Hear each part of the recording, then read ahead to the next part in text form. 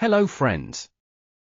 I am back with another method to sync your Obsidian Vault from multiple devices for free. So, let's get started.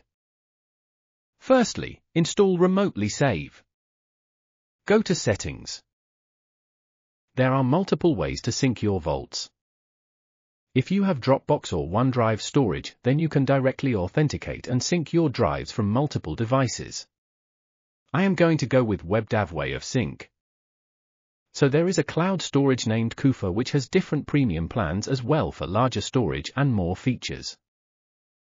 I am logged into my koofr storage and created a new folder. Now go to Preferences and Password Settings. There are options to generate password for webdav applications. Copy that password and paste in Settings. In Obsidian Settings, it requires server, username and password details. You can put your koofr account email address as username, copy generated password and paste in Settings. To make it work, we need server address as well. Search for koofr webdav URL and let's copy and paste it to the server details. If I check for connection now, it works.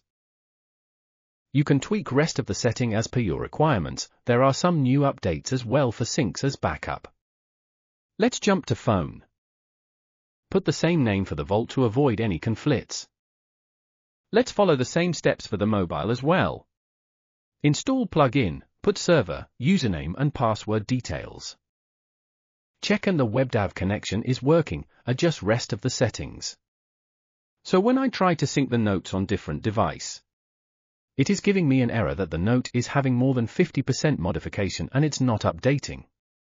It is a new feature of the Remotely Save, which we need to adjust. Go to Settings, look for Abort Sync if modification above percentage. Making it 100% would sync all the data. It worked. Enjoy!